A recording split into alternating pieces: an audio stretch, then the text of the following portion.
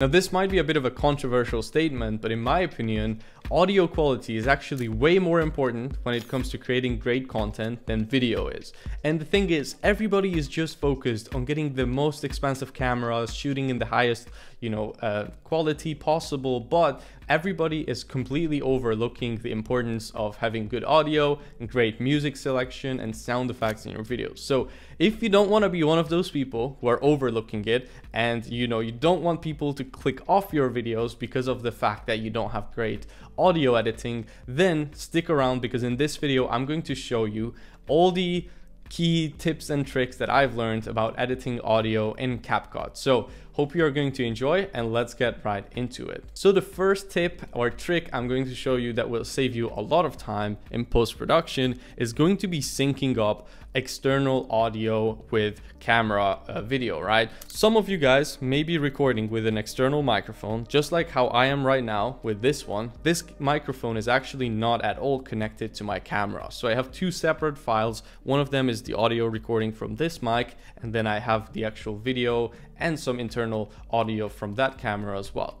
And what most people do when they get into a situation like this is they're trying to manually align the two tracks together to make it sync, and usually it's either not perfect or it takes a really long time, like even minutes, to sync it up properly. And especially if you have a lot of video files and audio files that you need to sync up, this can take quite a while. Now, CapCut actually has this pretty amazing feature where if you just have both of them on the timeline and you select the two of them or highlight them, then you can just right click here on sync video to sound, and you can see just like that, in an instant, it was able to match up the audio of the two clips. So right now, my voice and the external audio is perfectly aligned. So this next one is going to completely blow your mind. So let's just say you got your music that you want to be using in your video, and it's exactly the one that you wanted to use. It's perfect. But now you have to go ahead and edit, let's say, an entire cinematic sequence to the beat to make it seem good. Now, that can take a lot of time, right? Like finding all the individual beats, it's not something that you can just do in like half a minute, but CapCut also has a pretty cool feature for this, where you can basically just select the music or the song that you have. You click here on mark beats, and you will be able to choose from two types of beats, right? If you click on one, you will get basically these more quote-unquote infrequent beats in the music. And then you have the other version as well, which is beats 2, which will mark more of them. It will create more of like a fast-paced rhythm. I'm not an expert about audio, so I apologize if I'm not using the right terms, but you kind of get my point, right?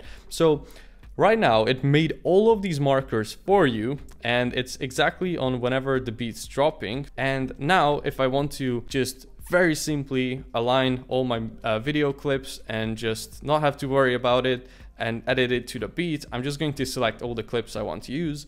I will drag and drop them in here.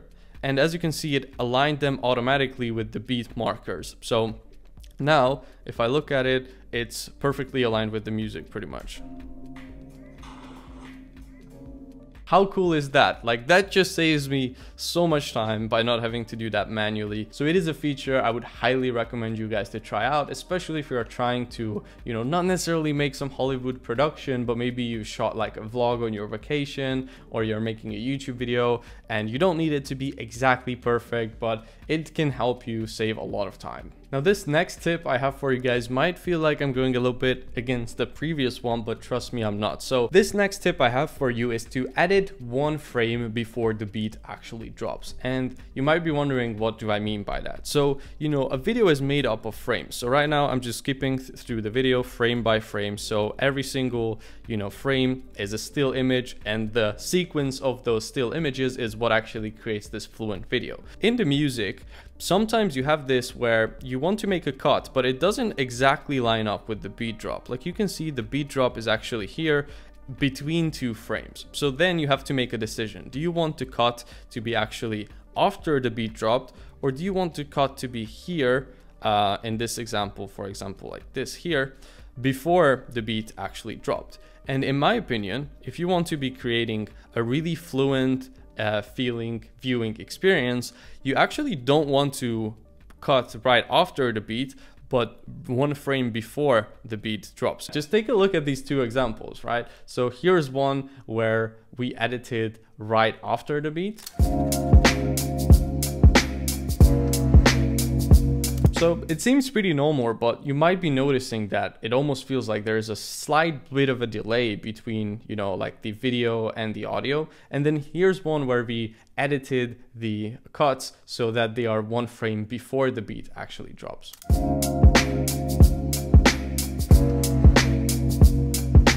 So if I go ahead and line these 2 up next to each other, you might be able to tell even bigger of a difference.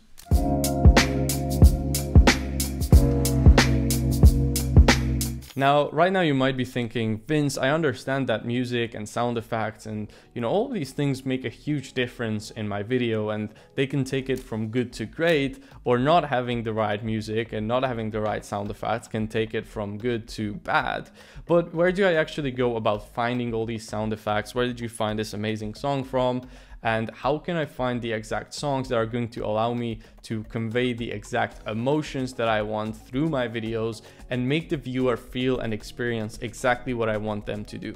Now that's where the sponsor of this video, Epidemic Sound, comes in. Now at this point, I've been using their platform for over 5 years, and the reason why is not just because of the fact that they have an amazing wide range of selection, both with sound effects and songs as well. In fact, they have over 40,000 high quality songs produced by amazing and talented musicians, but because of the fact that their platform also works as my editing sidekick for finding the perfect songs and sound effects to match exactly the type of mood and the type of vibe I'm trying to create in my videos. For example, their homepage is going to recommend you songs based on the songs that you have used in your projects previously that are going to fit the exact vibe that you are looking for in your videos. They have all their assets nicely organized into different playlists and categories, so you can easily find exactly the type of music or sound effect that you are looking for. So whether you're trying to create a sentimental feeling, a sad feeling, or a happy feeling in your videos, you will find a category that's going to contain songs that will create exactly that type of emotion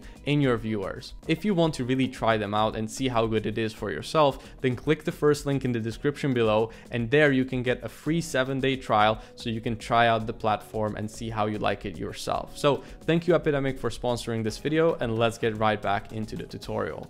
Alright, so the next tip is going to be a pretty good one as well. So let's just say you are editing a vlog, right? And it's very popular to have parts in a vlog where you are just speaking to the camera, and then in that case you will just have the music nice and quiet in the background as kind of background music, but then you might transition to more of a B-roll cinematic section where the music will be louder again. And what a lot of beginners do is that they basically just make hard cuts in the actual song, and then they just change the volume levels on the different ones. So for example, let's just say this was a part where I was actually speaking to the camera, and then it would go into a cinematic sequence in my vlog. What most people do is they just go ahead, make a cut here in the music, and here they lower it to, let's say, -26, and here they leave it at this. And what this does is this creates this kind of harsh viewing experience, because all of a sudden you go from very quiet music to like super loud, and it's just not that pleasant. If you want to do it a lot more professionally, what you can do is you can use keyframing in your audio. So here's how that looks like. Let's say this part of the video, I want it to be, you know, the music to be quieter. So I'm going to go ahead and just like I normally would, I will drag down the music to, let's say, around -30 decibels. But let's just say here, as it will almost go into the second clip, I want the music to slowly start coming up, so it will transition into the next scene. So I'm going to select my music track, and then I will come here to basic, and then here where it says volume, I will click here on this little icon, right? And here it says add keyframe. So you want to add a keyframe. You want to go to where you want the music to come up in volume again. So I'm going to have it be up at full volume here again. So now I will go ahead and change the volume to, let's say, like -5. And as you can see, what this did is it created this ramp in the music where it goes from quiet to this volume very gradually, right?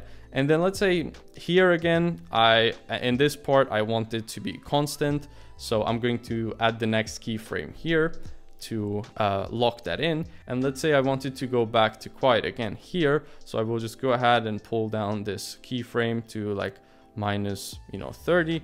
And you can see now we have this perfect ramp where it goes from quiet to regular, volume to quiet again. And you can also adjust these keyframes, move them around, play around with them. But this in general, in my opinion, is a lot more professional way of going about it than just, simply basically cutting the music and then changing the volumes. So this way you won't have those harsh transitions. This next trick is going to be kind of similar to the last one as well, but different. So what you want to do is whenever you have a song or even sound effect or something come into your video, instead of having it just start very harshly, like for example here, I have this talking head part, and then after that I would have my B-roll section part.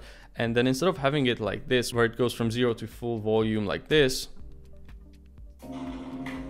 making it feel very unprofessional, what you want to do is I would move this a little bit kind of under the previous clip. And then here you have this white little circle with the black inside. So you can actually click on that and drag it out, and it will show you how many seconds your fade is going to be, and create a fade in your audio just like that. So now if I play this back again, it's going to go from a nice and gradual quiet sound all the way up to the full volume.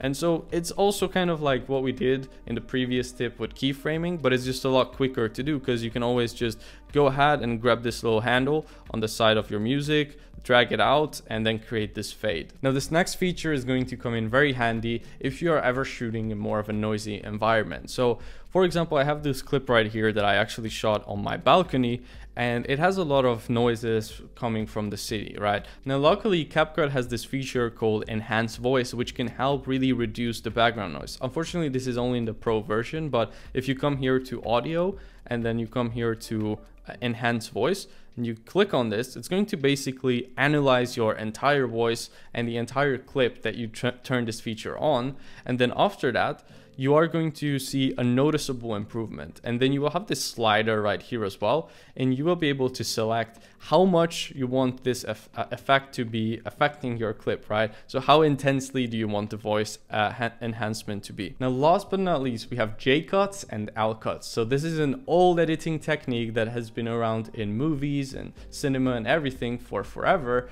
And the reason why they are called J-cuts and L-cuts is because of the shape that they have on the timeline. So basically, this can be used in a bunch of creative ways to transition between scenes using just the audio clips. Okay, so what you want to do is basically to create, for example, an L-cut.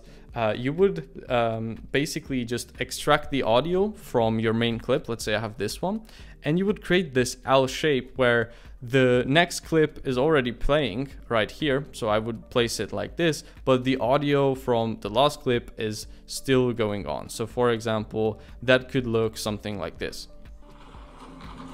So it just creates this weird kind of sensation where you can still hear, for example, what the previous scene is saying for just like a second, but you already see the next scene. So it can be a cool way, especially for a vlog, for example, to make it feel a little bit more fast-paced and to transition between the two scenes, and also save some time, right? But you can do it also the other way around. So this was the L cut. As you can see, the shape of it is kind of like an L letter. And the other one, the J cut, you would do it the opposite way. For example, if I have this clip here with audio, I will right click on it, click here on extract audio, and now I have the audio track and the video track separately. And then what I'm going to do is make this kind of cut where I cut into this first clip like this, and then I will move the audio of the second clip to line up with that one, just like this. And now if I play this back, even before the next scene came on, I can already hear, for example, these skiing noises, right? So this again can be a great way to transition between two scenes, whether you're doing a vlog or anything like that. So yeah, pretty handy technique as well. So now we really hope you guys enjoy this video and you got a couple techniques from it that you are going to be able to use in your next project. And I know some of these were more beginner friendly tips or something you might already know, but look, we need to be reminded more often than we need to be taught. Check out Epidemic Sound in the description below. Sign up there for a 7-day free trial to get your sound effects and your music from as well, so you can create really premium feeling videos. And other than that, I will see you guys in the next one.